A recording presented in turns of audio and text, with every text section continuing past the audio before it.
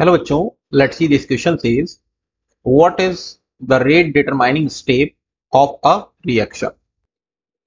So the key concept is the rate determining step, a rate determining step. तो for complex reaction अगर हम लोग बात करें, फॉर कॉम्प्लेक्स रिएक्शन, जैसे कि हम एक रिएक्शन ले लेते हैं एक एग्जांपल के फॉर्म में, twice of H2A2 in alkaline medium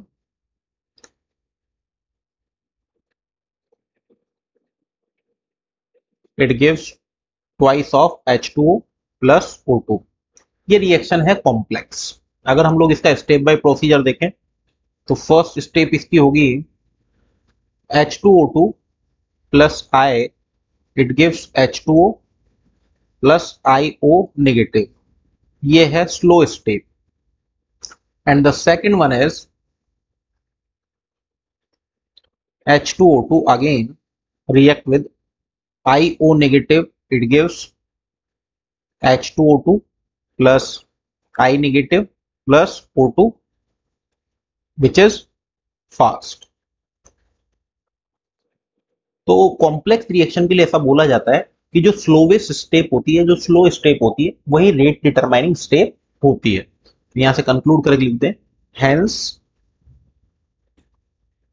for complex reaction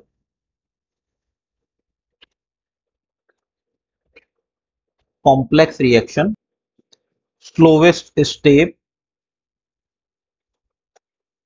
is the rate determining step.